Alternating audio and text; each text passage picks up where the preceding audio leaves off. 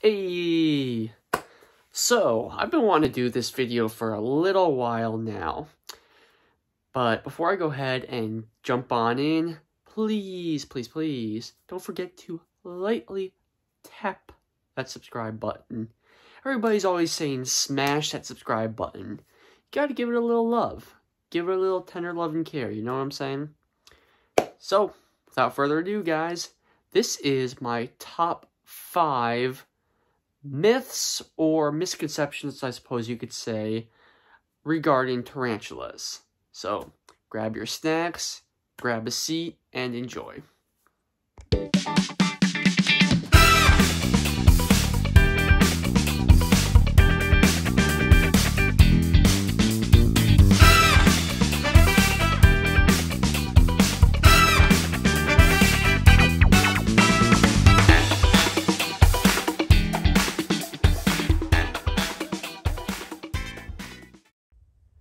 So, one myth or misconception I hear from a lot of folks is that tarantulas don't build webs.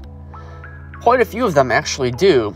However, unlike with true spiders, the majority of which use their webs as a means to capture prey, tarantulas use it as more of a way to build a home for themselves. Now, the silk is of course still going to be sticky, prey can still get caught in it, but rather than envenomate the prey item after it's been caught, and then step back for the venom to take effect before returning to feed, tarantulas will wait by the entrance of their webs, usually with their front legs sticking out, and will then grab their prey once it wanders by, using their chelicerae, or their jaws, and a combination of brute strength and venom to subdue and overpower the prey. And they do it right on the spot. They don't attack, retreat, and wait for the venom to take effect. So, they still create webs, just not in the traditional sense of like your common garden orb weaver or black widow or those type of spiders. So another one I hear often is that tarantulas are desert spiders. Now, some of them are, but not all. Tarantulas, or theraphosids as they are known to science as, are found across the globe in a myriad of environments, ranging from arid desert regions to more tropical regions such as rainforests. Some make their home on the ground beneath fallen debris, others construct deep, intricate burrows beneath the surface of the ground or between rocks and crevices, and still others have adapted to life in the trees, where they construct thick, tube-shaped webs that they reside in.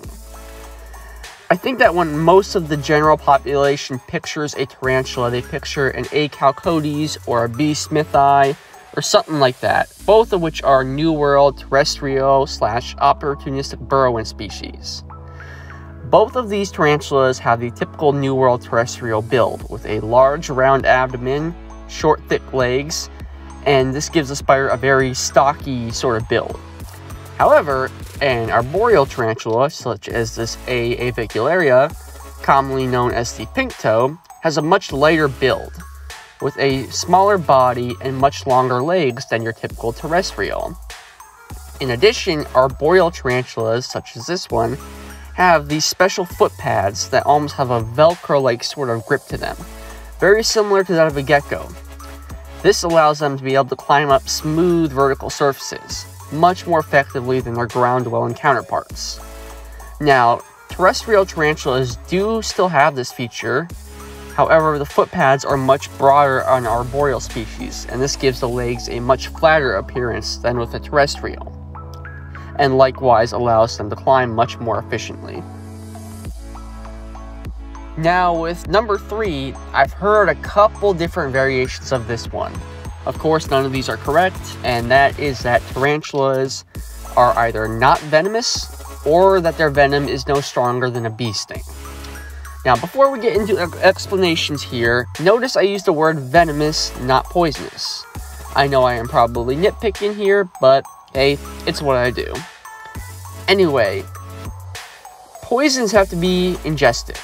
And while I have seen people do some ridiculous and often reckless things with their tarantulas, I have yet to actually see or hear of anyone attempting to drink their spider's venom. So venom has to be injected into the bloodstream of another organism in order to do its job, which is to immobilize whatever it is that the animal is eating. Hence why even tarantulas that are known for being highly defensive would much rather flee than to waste their venom trying to bite something several times their own size and that they can't even eat. Venom is also far more complex in its chemical structure than most poisons are.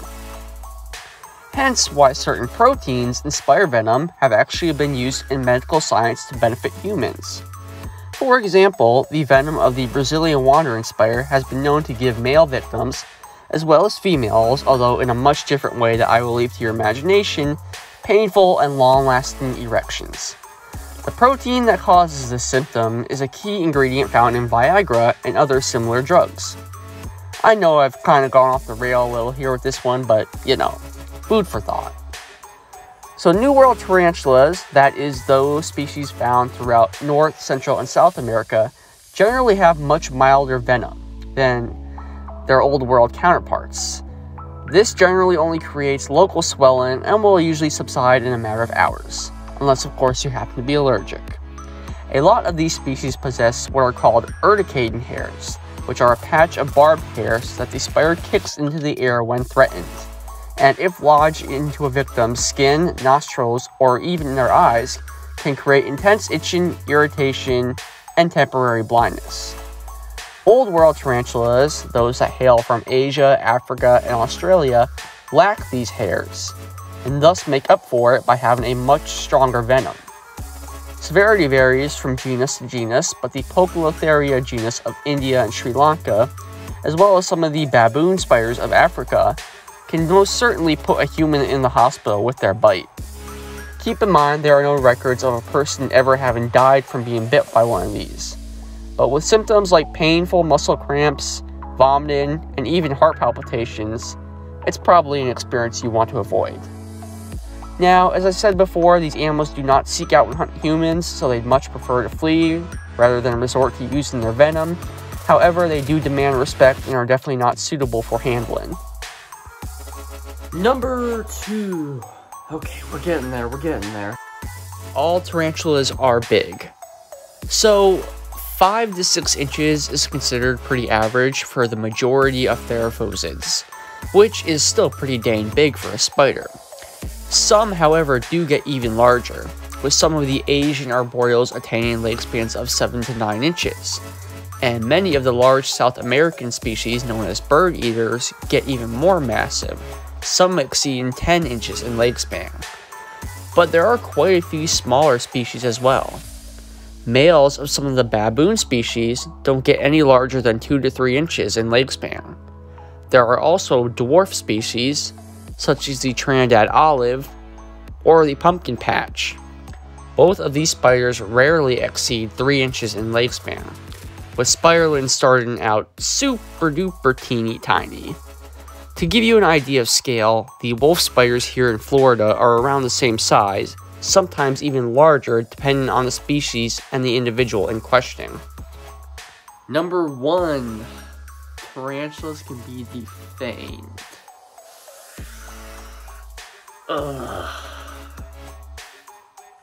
Look, don't ever try to do this to your tarantula.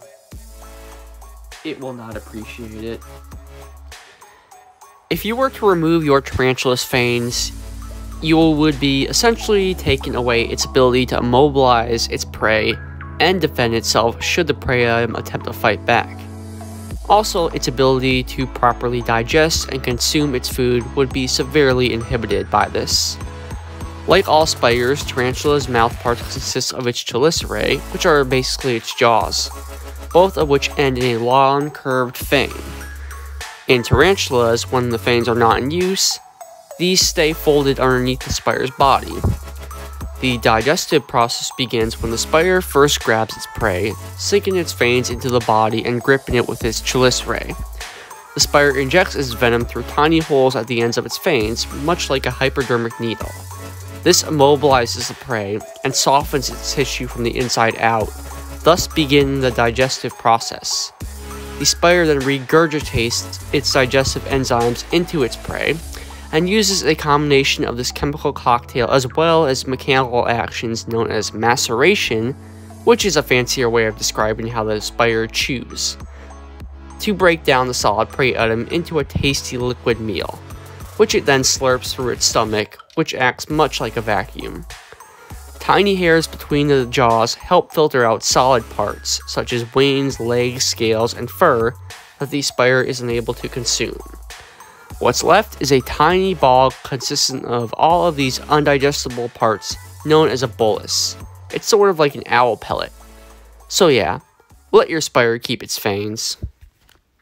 Well, that about wraps up for this one, guys. Don't forget, my arachnoholics, drop a comment down below. I always love hearing from you guys. Let me know what you thought of this video. If there's something that you felt I may have left out, or if you feel like I covered everything and you just really enjoyed the content. Either way, I always love hearing from you guys, and I will see you in the next one. Stay awesome.